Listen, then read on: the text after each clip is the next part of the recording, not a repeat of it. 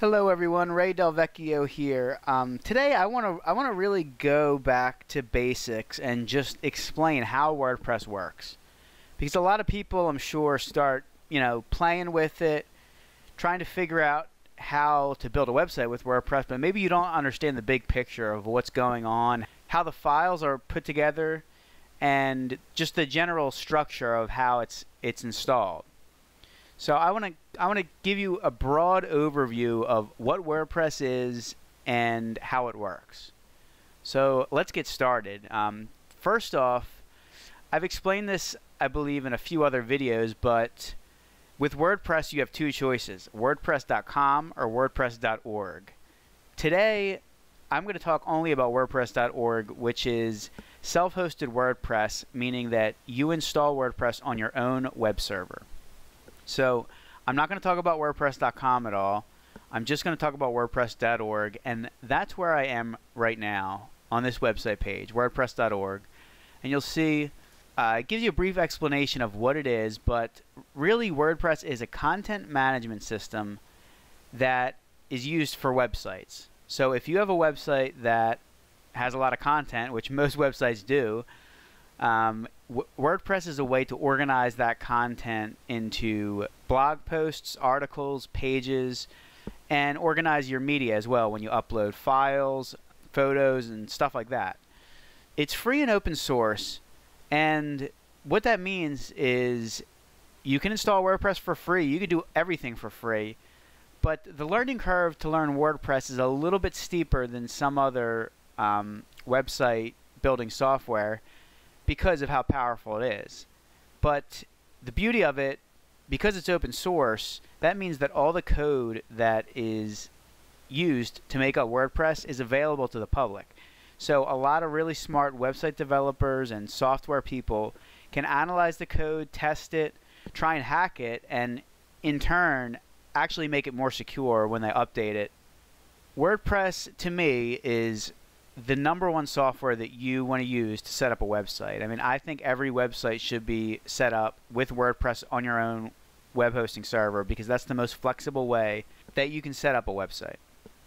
And I'm going to click on the download button right here, and you see it takes us to a download page, and there's the actual download button right here. You can see that it's a zip file, it's a .zip file, and it's only 7 megabytes. So it's not that big of a file, and in the grand scheme of things, it's really not that much code or that elaborate, but it is really well done. So in lieu of downloading the zip, the easiest way to install WordPress is through your web host. Now, I use HostGator, and I'm going to include a link to HostGator right here. And with HostGator, you can one-click install WordPress using a service called Quick Install. And that's the way that I set up every WordPress website. You define your WordPress login information, your username and your password, and you define where you want the WordPress installation to install, whether it's right on the domain or within a subdirectory. And that's it. When you're at that point, it's really time to start building the website. But before we do that, I really want to take you through the actual theme structure and the file structure of WordPress. And WordPress in itself, it really consists of files, directories, and a database.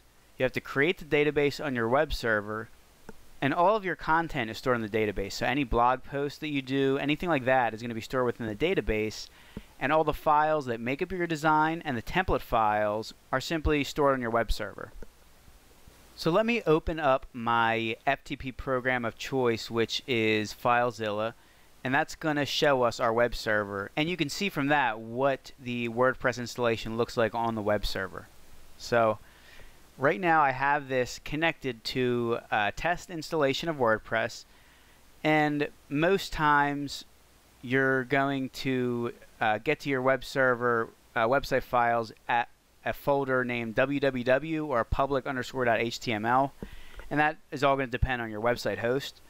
But you can see all these are the WordPress files that install with WordPress. So we have 3 main directories. There's wp-admin, and these are all the files that make up the administrative area of WordPress where you control your website. There's wp content, and this is where your themes go, plugins, uploads, and other stuff. and the WP includes, which is part of this core software that you really don't want to mess with. And then we have a bunch of different PHP files. So really that's all there is to WordPress. Every time you install WordPress, you're going to have the same type of installation. And you'll see if I go into the WP content just to show you where themes and plugins are installed, you could see that there's subdirectories for each. And there you go. Now that's loaded, you can see we have a plugins directory, a themes directory, an upgrade directory, and an uploads directory. So anytime you download a theme or a plugin, this is where they get installed, and anytime you upload an image, it goes to this folder and it's automatically organized by year and month. So that is how the files are taken care of on WordPress. Now if we go into the themes, that's going to show us the different themes that we have installed. And right now you'll see I have a handful of themes. All these are the default WordPress themes, 2015, 2014, 2016. And I have a child theme of 2016 called 2016 Business. And if we go into WordPress, we can activate these different themes, and each theme is going to give us a different design. And that is kind of the nice part about WordPress, that you can easily change your design by installing a different theme. And there's free themes, there's also paid premium themes. I specifically use a paid premium theme. I'm going to mention it at the end of the video, but I believe that if you're building a really professional website, a business website, or a website for a client, you don't want to use a free theme. You want to use a paid theme. But to learn WordPress, I highly recommend that you do use a free theme to start with. Now, I don't want to go into too many details here, but if we go back into the theme folder, you'll see that we have these different files here. Different PHP files with different names. So comments, footer, archive, 404, functions.php, header, image.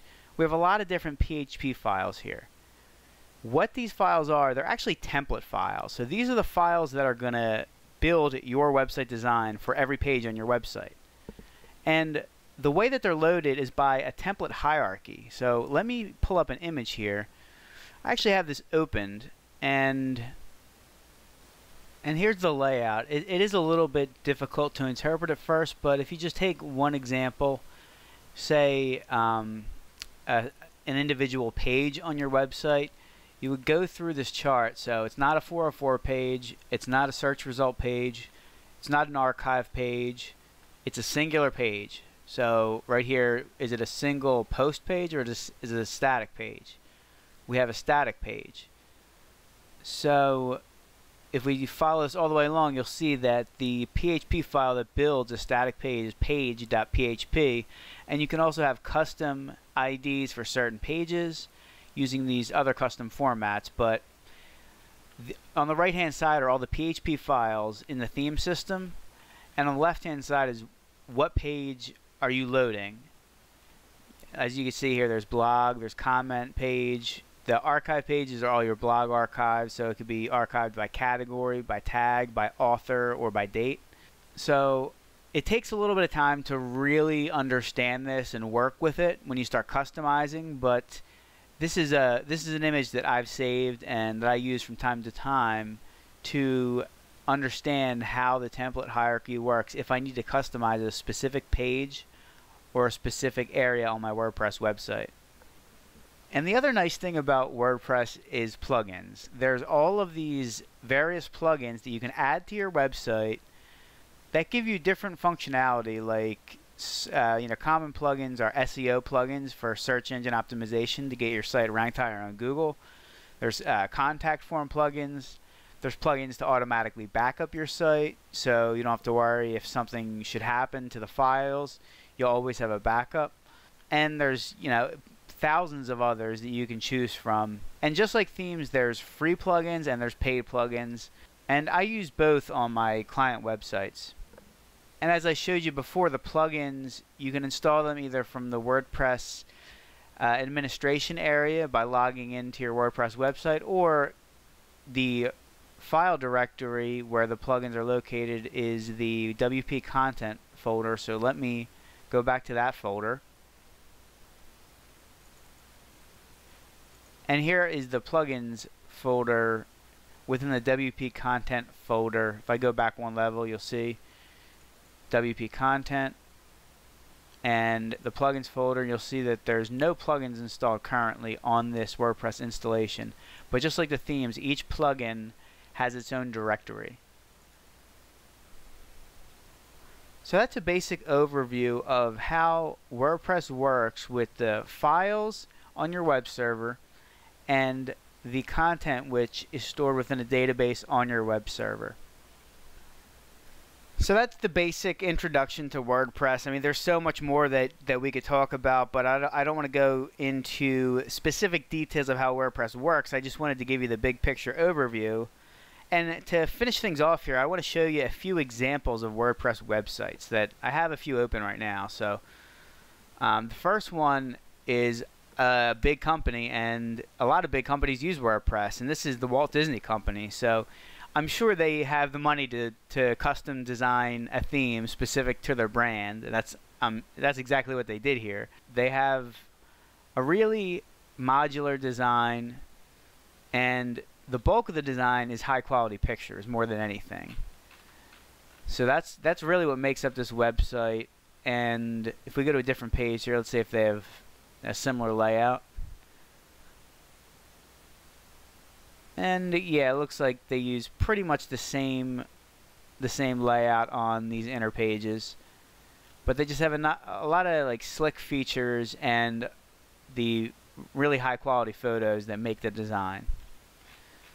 So on the other end of the spectrum, I'm going to show you a website for a fence and deck company in Dallas.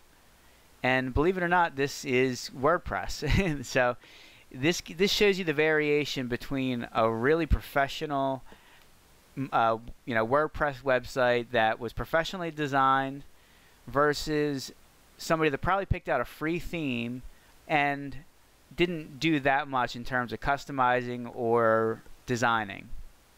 Now, the truth of the matter is a lot of local businesses don't have really great designs. Sometimes all they need is a website with information on it, and as long as they have enough information and have enough pictures, the design itself doesn't even matter. But if I had to guess when this design was created, I would assume it's from the 90s or 10 years ago, when in reality this is a WordPress theme, so it's got to be relatively recent. And the third example I want to show you is my website. So this is websiteprofitcourse.com, and you'll see this is the front page of my website, and I use a premium WordPress theme, and this is heavily customized to my liking. I took a lot of time to design it this way, and you'll see if I go to one of the inner pages, that has a different layout, a completely different layout. So you'll see I kind of use the same type of structure where I don't do anything too fancy with the design. I just want to make sure that there's good pictures and that it's a very clean layout. And you'll see here I have a picture of my book, which is available on Amazon, Create Your Freedom, Become a Local Web Design Guru and Make Money from Home. So a little pitch there. But I'll also show you the company that I use for premium themes is iThemes. I subscribe to their Builder Developer Pack, which gives me access to all of their themes. I think it's 90 child themes. So every one of these themes I have access to. And I have one open here, an example of one of them, which is the Summit theme. And you can see this is really not that different from the Disney design. I mean, this is not that far off from the Disney design.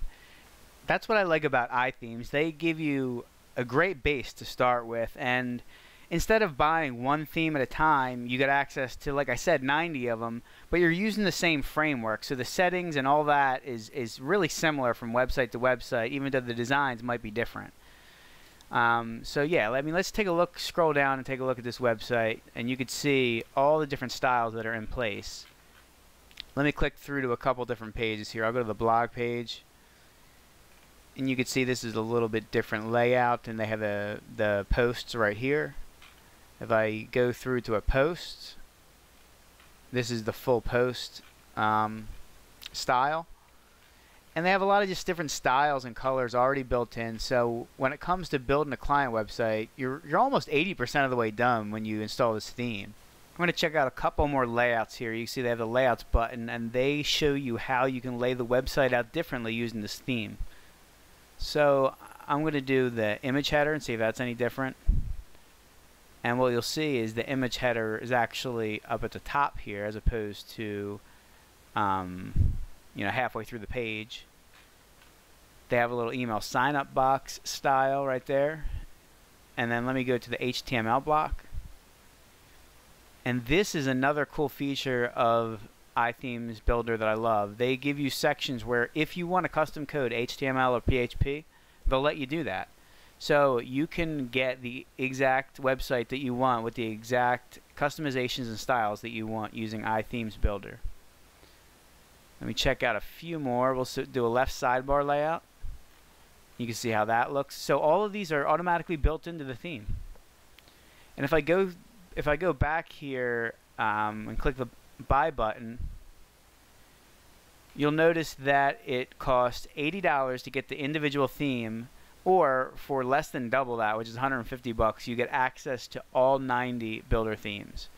So you're starting, instead of starting from scratch or start with a free theme that you don't know how good it is, you get access to a premium set of themes that makes it super simple to build your website layout and customize your websites, and also manage multiple client websites. I mean, that's really what I think iThemes is great for.